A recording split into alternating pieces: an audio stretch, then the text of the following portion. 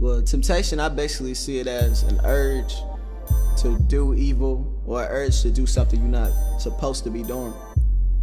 And how I see it is that anybody can fight their temptations. They might use it as an excuse how like humans can't fight temptations, or because we don't have enough power. But really, you have that peace of Jesus to reject evil. It's all up to you. It's all in your conscience. The decision between right and wrong. And people, now as society grows and grows, people try to make it a trend to pick that wrong when it should be the other way around. And I've been picking right majority of my life. And y'all can call me whatever, cool name, I don't really care. Cause all I know is that it's real.